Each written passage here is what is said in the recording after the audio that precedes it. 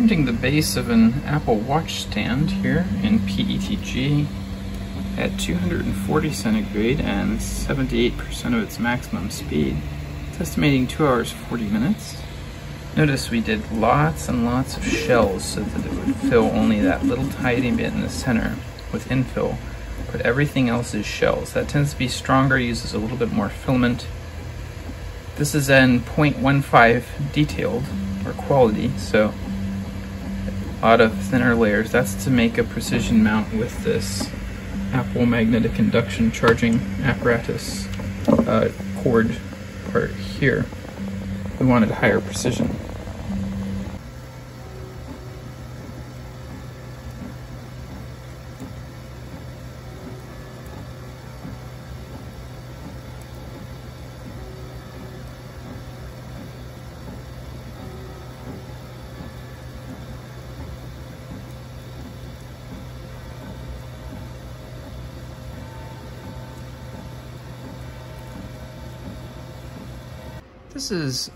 This is a lightning connector. You can see it's symmetrical. There's pins on both sides. They're gold-plated copper tabs. That is the device that the cable protector plugs into to strengthen the connection on the cable. Here I'm reprinting an oil fill funnel for the 2005 and 2010 Toyota Prius. The weird access for the oil input makes it hard to pour oil out of the oil container.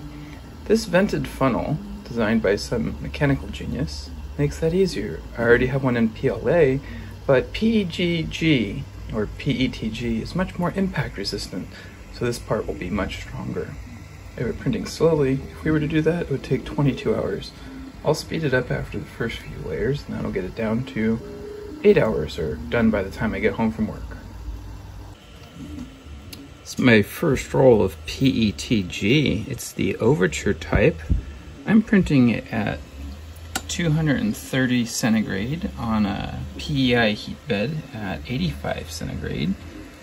It delaminates at 60 degrees centigrade, so I got it to stick better at 85.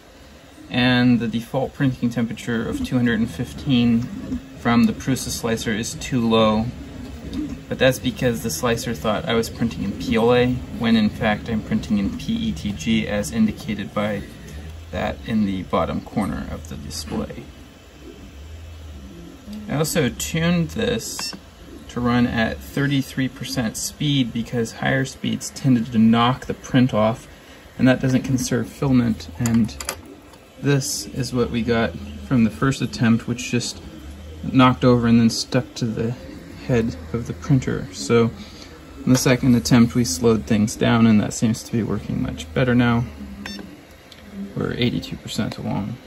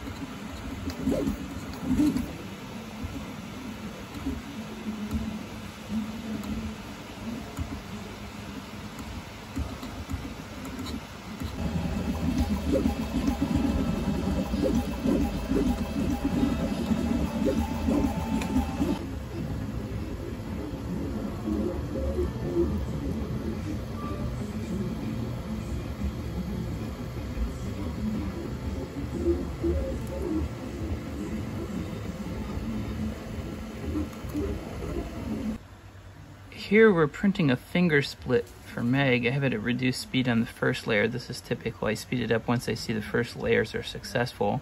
This is to immobilize one of her fingers who wears suffering from trigger finger or inflamed tendon sheath and tendon. Hopefully this will help.